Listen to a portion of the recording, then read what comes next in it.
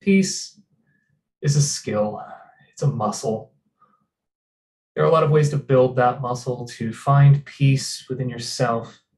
There are communities like this one that can lift you up in that work. Y'all have certainly lifted me up and my family up. Thank you. This is a place, a community that gives people hope and joy and love, no matter who and no matter when. Just about 10 years ago, my wife and I asked Reverend Susan to officiate our wedding. She told us that she would perform our ceremony. She wouldn't sign any marriage license until gay marriage was legalized. And at the time, my wife and I were apparently straight. Life is magical. That day, our wedding day, was beautiful. And in 10 years, I've had more beautiful days than I can remember.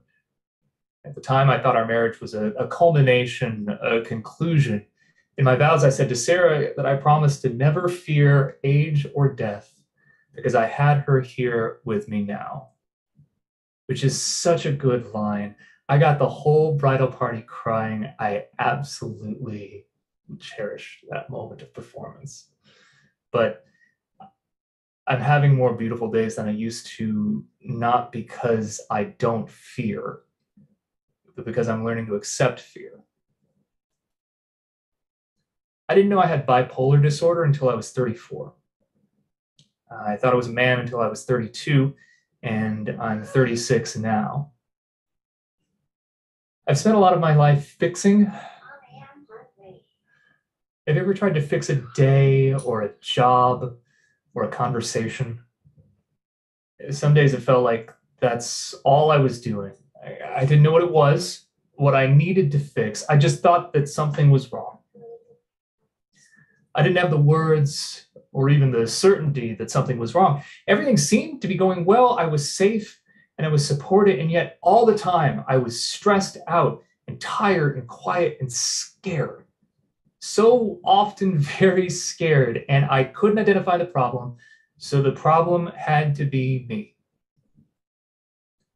I would try anything to fix it. I throw myself into work. I would do wind sprints at the office, literally running back and forth from desk to desk. I work in IT.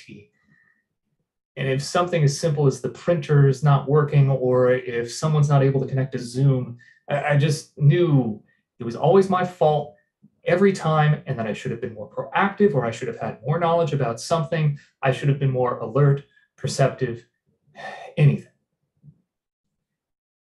In fact, I found myself afraid even when work was fine, just the fear of something potentially going wrong. And I would punch walls. I would scream.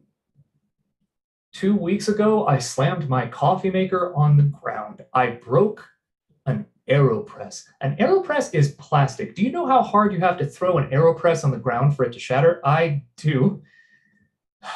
It's because I wasn't able to ship out equipment on time at the office. And I was shaking and I just couldn't do anything right. And I'm an imposter. And this is the thing that will get me fired. I have failed. I was so lucky to get this opportunity. And now I've thrown it away because I couldn't fix it. Learning how to handle that situation, handling that feeling, that moment of anxiety, that's what I wanted to talk about. Fixing it. When I'm mindful of that last idea, noting when I hear myself saying that I need to fix something, taking that beat and knowing that no matter what else, I don't need to fix myself. I can do the best at my job, at home, anywhere, and things will work and things won't work. But no matter what, I don't need to be fixed. In therapy, the first thing I got, session 1, were mantras. Mantras I do every day in the mirror. I am whole and complete. I am all I need to be. I am worthy and I am lovable. If you would like and you're able, repeat these words after me and make them about you. I am whole and complete. I am all I need to be. I am worthy and I am lovable. I want to dig into what that all means to me. But first, I do want to reach out to anyone listening who heard me say the word mantra or 4 things to say every morning or repeat these words after me and immediately shut off because I see you. I see you so hard because I do the exact same thing and I did it at therapy and I do it all the time. It's a learned response, sometimes a necessary defense because every day we're sold processes and products designed to fix ourselves. If you chase enough of those like I have when you're trying to fix yourself and you don't see results, you start to see that language as performative, as an advertisement for something they're trying to sell you. And if you're like me, you may have also grown up in a different congregation than this one. And I was taught a lot of words, a lot of phrases, a lot of just do this and you'll feel better things. Things that hurt me. Things that I only realized were hurting me after a long time. And so in that first session with my therapist, I committed to doing the mantras because I wanted help. I wanted to be open to help. And I'm not going to tell you, they work, they fix me, because again, there's no fixing me. The 4 mantras work for me because they ground me.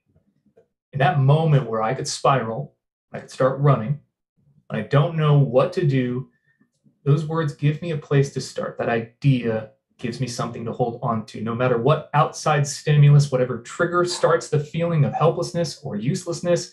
And I could be related to work or identity or health, whatever helps me, what helps me now is starting with something which can't be taken away and believing that. Something that is solid, something not dependent on anyone else, something I can have direct and immediate control over. Which again sounds like an impossibility if you've been searching for something like that all your life and not finding it. But I found it, and being able to draw on that in the moment is powerful for me. Very thankful for that. That is my peace in moments of transition, big and small. Even if I don't know the next step or what just happened, or if I don't know what's happening right now, if I can hold on to that, I don't need to be fixed. It's a privilege to share that message with you. I believe that in this moment, in the middle of all of this, whatever all of this is for you, global health crisis, political anxiety, family, work, anything, you don't have to fix yourself. Maybe that's a place you can start from. If you do, remember to take that message with no qualifiers. No, when I finally get this big project done, when I finally just overcome this obstacle, I messed this big thing up, so not right now. No, nothing. Right now, especially right now, there's nothing to fix about who you are. You are whole and complete. You are all you need to be. You're worthy and you're lovable. In 2016, I was working gigs as an event photographer, and I found myself shooting a wedding, which was also a burlesque show. And if it sounds like I'm bragging, it's because I totally am. That was the coolest event ever. On top of the burlesque wedding, it was also on Halloween, so everyone was supposed to wear a costume. So I showed up in a costume. It was the first time I dressed femme. By that, I mean a gender presentation that is culturally associated with women. It was just supposed to be a costume, something fun. And in hindsight, my costume selection wasn't necessarily critical to a photography gig. And my primary reason for being there was to take pictures. I didn't have to spend half of my day searching through multiple outfits, researching custom tailored dresses on cosplayshopper.com, or shave my arms and legs and armpits for the first time ever, an eye-opening experience.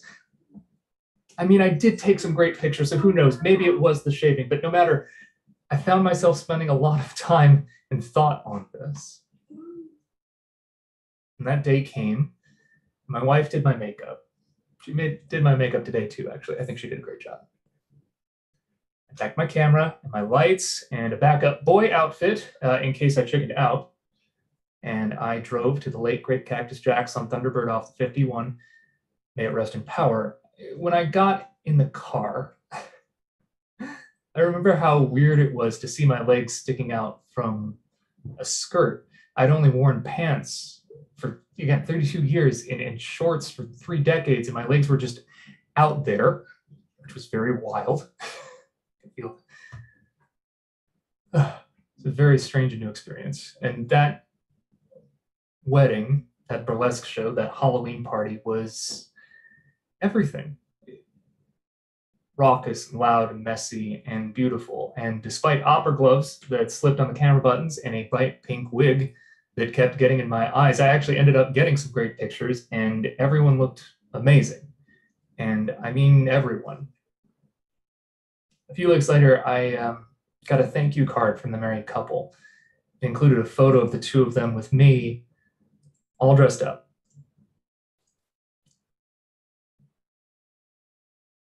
I have never seen myself at that point smile like that.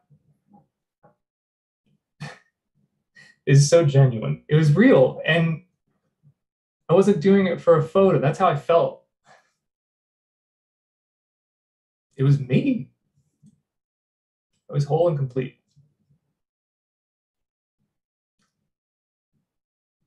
A year later, and I was in Seattle. I'd come up for a video games convention because I am a nerd. I also wanted to try something out. In the past year, I had had more opportunities to shoot with a burlesque troupe, and I was able to find more and more elaborate excuses to dress for a photography gig like a girl.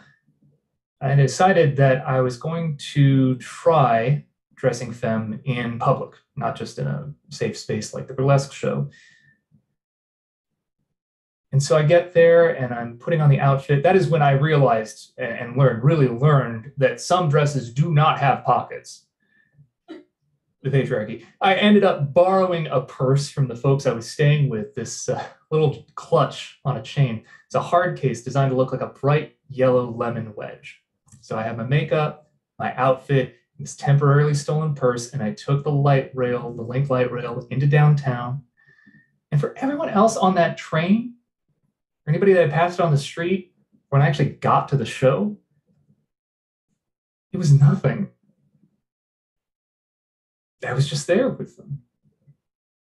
Me. And I remember this mix of exhilaration and relief and a little bit of annoyance because, hey, y'all, I'm being brave right now and you should despise me or applaud me. How dare you go about your business? But mostly, it was great. One of the big things I was excited to do was see a panel hosted by a transgender author I had found online. Her name is Alexandra. I absolutely recommend all of her works. And I got to see her in person and we took a photo together. And I bought one of her light novels. It's a little short story stapled on cardstock. I paid $5 for it, and I took it back to my little rented room on Capitol Hill and read the whole thing in a night. And the story ends with, if that's what you want, that's what you are. I just broke. It lined up for me. This thing that I was trying out was actually me. And I saw that through other people who were showing me themselves. And I have so many people to thank for helping me. I had realized that I'd been so depersonalized, so removed from my own inner voice, so focused on finding an answer, a fix, something that pleases the room, that I never even thought to ask myself what I wanted, or to even be able to hear myself wanting something. To hear myself be passionate about something, to hear myself be moved by something. Not something that I would always know or would be 100% certain on. That's why the language of this book got me, because it lowered the bar for me. It's not what I needed, it's what I wanted. That's all it had to be. And that's what clicked. There's still bad days. Bipolar's rough. Letting go of the idea of fixing yourself is also accepting that there's a world where there are things you won't be able to fix there either. Days you won't be able to fix. Days and places and things that can hurt. and that there will still be days that I feel powerless. Mantras help, along with the usual disappointingly effective healthy practices of eating better and sleeping and exercise and meditation. But they work for me now in a way that they hadn't for me before because I know who I'm doing them for. So often I would start a gym membership or start going to bed on time for a couple of days, make any number of good choices, but I wasn't doing them for me. I was doing them to fix me. And that's exhausting because that's impossible. There's nothing to fix. Now, when I work out, which I'm doing again, and when I go to bed at a reasonable hour, which I'm still kind of doing, I do it because I'm honoring myself. I'm doing something because I know it will make me feel good and that I'm worthy of feeling good.